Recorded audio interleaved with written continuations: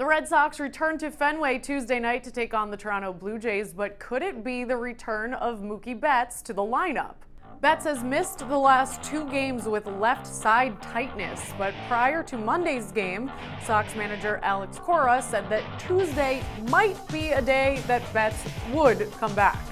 The Sox didn't miss a beat without Betts Monday, as Andrew Benintendi and JD Martinez both homered in a big 8-3 Memorial Day win.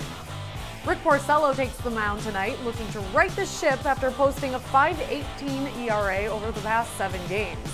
In his last start, Porcello got torched for 8 hits and 4 RBI before being yanked in the 4th inning. First pitch is at 7:10 p.m. Pre-game coverage begins at 6 on NESN.